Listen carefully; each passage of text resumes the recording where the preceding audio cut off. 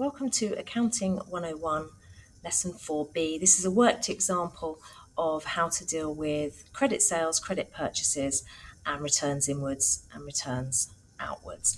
So a quick reminder then about sales, purchases, sales returns or returns inwards and returns outwards. So remember, on our sales account, we should only ever see credit entries. So what we don't want is anything really on the debit side at this stage, because we haven't started balancing off.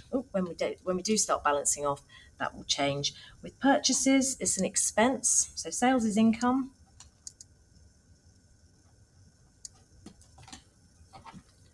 Just swap my pen. So sales is income, purchases is an expense. So purchases we should only ever see on the debit side. We don't want anything on the credit side. When it comes to sales returns is the opposite of sales. So we should only see transactions on the debit side. And purchase returns or returns outwards is the opposite of purchases. We should only ever see transactions on the credit side. So we don't want anything on the debit side of purchase returns, and we don't want anything on the credit side of sales returns. Now, when we come to do the final accounts, the sales returns figure will be deducted from sales to get a net sales figure. Same with purchases, but we do need to log the two separately, because this is something we need to keep an eye on. Any sort of returns inwards or returns outwards, has a cost to our business. So if customers are returning goods to us, we've got to pay for the cost of restocking and potentially the carriage. So we need to be very careful. We also need to think about quality. So if we're returning lots of goods to our suppliers, then why is that? Is it because the customers aren't happy with the goods, the quality is not good, we're not ordering the right stuff? A whole raft of reasons. Anyway, back to the nitty gritty. So I've got this question 3.6, which has come from the Osborne AQA textbook.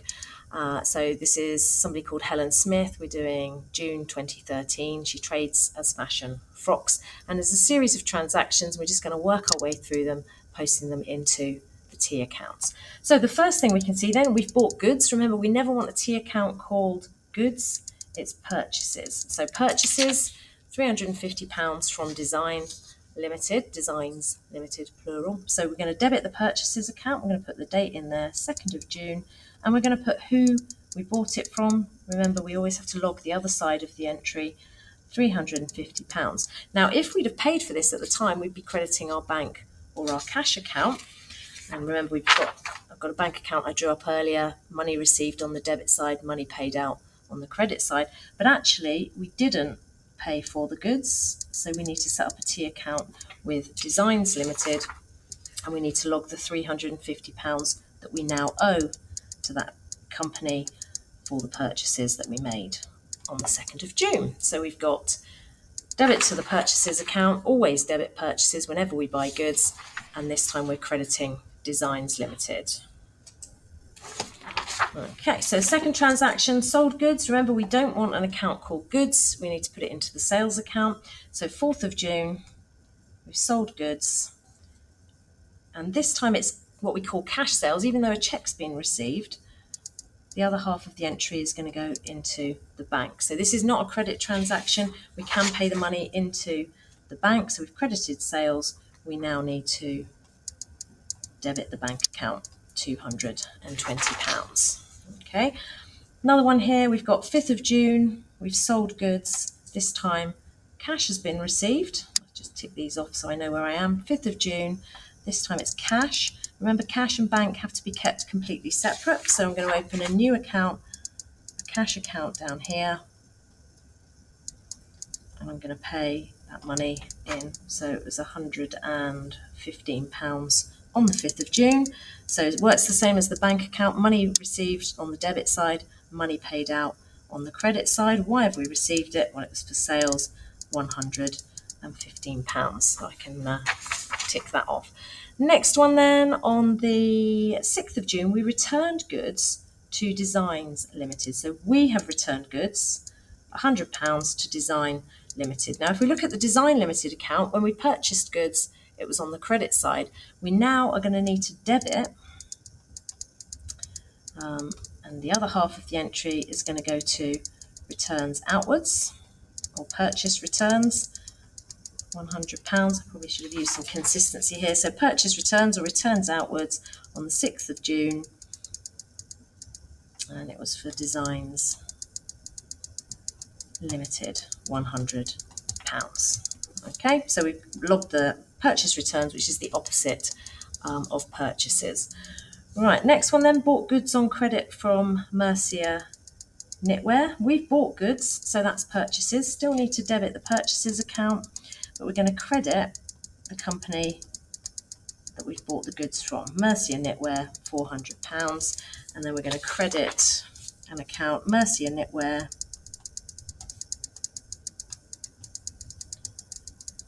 we're going to credit that account with £400 on the 7th of June and log where the other half of the entry is for purchases, and it was for £400. Okay, get too much paper here. Sold goods, £350 on credit. Sorry, sold goods, £350 on credit to Wyvern Trade Supply. So 10th of June, we're going to record the sale in there. Wyvern, I'll just put Wyvern TS because I can't fit it all in there. It's too small. It was £350. So we need to set up another account, which we're going to call Wyvern Trade Supplies. And we're going to credit that account with the, debit the account, 10th of June, Wyvern Trade Supplies.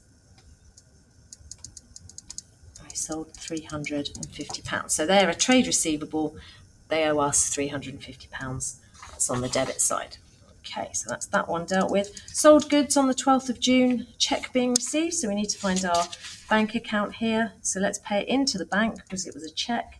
So it was on the 12th of June and it was to do with sales, cash sales, even though it's a cheque. And then we're going to credit the sales account, 12th of June. The other half of the entry is in the bank, £175 there. So we can tick that one off. Wyvern Trade Supplies have now returned some goods to us. So let's find the Wyvern Trade Supplies account. Here it is. When we sold the goods to them, it was on the debit side. So when they send stuff back to us on the 15th of June, we're going to put it to returns inwards, or sales returns, £50. We find the sales returns or the returns inwards here, 15th of June, Wyvern Trade Supplies, £50. Okay, so that's now recorded. We can tick that one off. We've returned goods, £80 to Mercia Knitwear. So let's find the account for Mercia Knitwear. We bought goods. It was on the credit side because it's a liability. We owe them the money. So when we return the goods on the 17th of June, going to returns outwards, purchase returns, whichever you prefer, £80 in there, and then returns outwards, purchase returns, 17th of June, we're going to credit that one, Mercia Knitwear, £80. Okay. Next one then, we've paid the amount owing to Designs Limited by bank transfer. So let's look at the Designs Limited account. We bought £350 from them. We returned £100, so we actually owe £250. We've paid it by bank transfer on the 18th of June. So we're going to take 18th of June, Designs Limited. We're going to take £250 out of the bank account. So the amount owed by bank transfer we have to calculate, which we've just done. So that's that one dealt with. Sold goods, £180 cash being received. Well, let's pay that money into the cash account. So the 20th of June, from sales, £180. And then we're going to credit the sales account. So that was on the 20th of June, cash, 180. So you can see all the different sorts of sales are all still stacking up in the same T account. We've got cash sales that have either been received through the bank or the cash, and then we've got credit sales that have been made to trade receivables, but they all just go straight into the sales account, all on the credit side. Same with purchases. If we had cash purchases paid for by bank or cash, that will be on the debit side of the purchases account along with the credit transactions. We don't need a separate one. Right, 23rd of June, we've bought some more goods on credit from Designs Limited. So if we bought goods, it's purchases, 23rd of June. We've bought them from Designs Limited, so let's write the supplier in there. And we bought £285 worth. So we're now going to credit the Designs Limited account, 23rd of June, for the purchases that we now owe them, £285. Okay, next one then, we've paid some rent in cash. So 26th of June, we've paid rent. So let's take it out of the cash account. Remember, it works the same way as the bank. Money in on the left, money out on the right. £125 coming out of the cash. And then we need to set up a rent expense account for the rent paid. Let's write rent paid because it could also be a source of income. It could be received, not in this case. We paid it by cash, £125. Not very neat to there. £125. And then last of all, we received a bank transfer from Wyvern Trade Supplies. So let's see how much they owe us. We sold them £350 worth of goods. They returned £50, so they now owe us £300. They're going to be paying that by bank transfer on the 28th of June. So we'll credit Wyvern Trade Supplies and then pay that money into the bank account. So 28th of June, Wyvern Trade Supplies. And that was, how much did we say? £300.